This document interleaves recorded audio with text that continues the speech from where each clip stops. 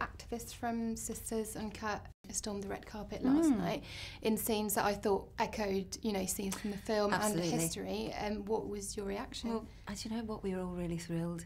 We'd made a film that was about something, and we felt that it had empowered and enabled these women and made them feel, right, let's organise ourselves and let's use this red carpet. It's an incredible platform, and they did. So the evening became about women's protest, which was what the film, you know, we can't overemphasise how perfect it was, that for us, you know, not in terms of pushing the film, but just in terms of the press profile today is so interesting, isn't it? It's not about superficialities of red carpets. No, who looked good, who didn't, well, let's all judge, let's say, oh, she looked terrible, or she looked great. It wasn't about that at all. It became about something really with integrity. It was amazing, such a powerful message. It really was. Yeah. It was very electric. The atmosphere on the red carpet was like no other red carpet I've ever been on. Amazing. So I watched the film and loved it, but I think like many viewers I was guilty of not really knowing all the facts and everything that happened at the time. Is that a problem you had as well before? I assume you did a lot of research for the film as well. I'd known quite a wee bit about the suffragettes because I had studied them at school. I was one of the few people who had really studied the suffragettes at school. But we had an incredible resource. The production company provided us with an incredible library of literature, photographs that just helped to inform us fully.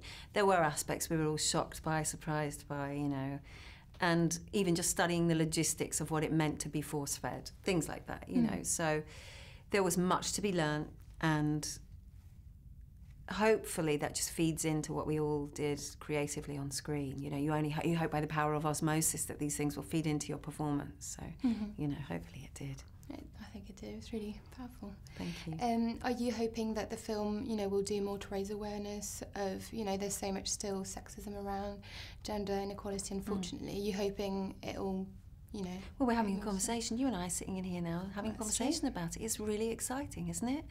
Very. Also, you know, just the notion of suffrage, what it means to have the right to vote, not just for women, but for many people in the world, you know, and for young women, it's a curious time, and the plates are shifting. There's a hungriness for a kickback against what has become, it seems, an obsession with many things that are reductive and unhelpful to young women's growth and feeling valid and strong. And so anything that one can do, especially as a storyteller, you don't always feel very strong in that way. So it really helps you to just feel part of the machine that might make a change. And so you've got a young son. Are you hoping to instill, you know, feminism in him and just the knowledge of equality? Yeah, absolutely. I think you should always teach your children equality. I know, that's the simple, ideal. isn't it? That's the quest for the kingdom. That we raise a generation of young people who believe, well, of course we're all equal. We've got brilliant differences, and we can celebrate them, but we're all equal. And we all have a right to be here and be as much of ourselves as we can be. And that we are limitless. We should be able to feel, as a young person, limitless, because it's what gets you out of your home, it's what gets you into university, it's what makes you start your first job, it's that feeling that you should feel invincible. And for young people to feel otherwise is a great tragedy. There's been lots of talk recently about gender inequality in films, in the film industry. Is that something, you know, you've experienced? Or? Well, because my work is not solely in film, I haven't really experienced it in that way so very much. I have great admiration for those very high-profile young women who are really being vocal about it, you know, and I think you're at the height of your power. This is not the end of a career in which you can look back with hindsight and say, oh, crumbs, you know, things are not great. This is people who have the absolute power to affect box office, standing up and saying, this is ridiculous, and I have great admiration for them, you know, because it's all about money at the end of the day. It's an industry. And so if you get people who have incredible economic power making a scream, then that's got to be the most potent thing.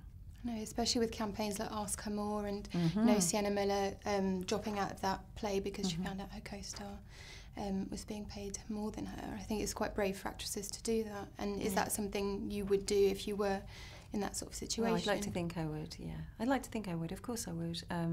But, you know, I love the whole notion of Ask Her More, you know, it's so funny considering what happened last night. I know. It's perfect, I know, isn't it's it? perfect, It's got the whole world talking as well. I know, so it's brilliant.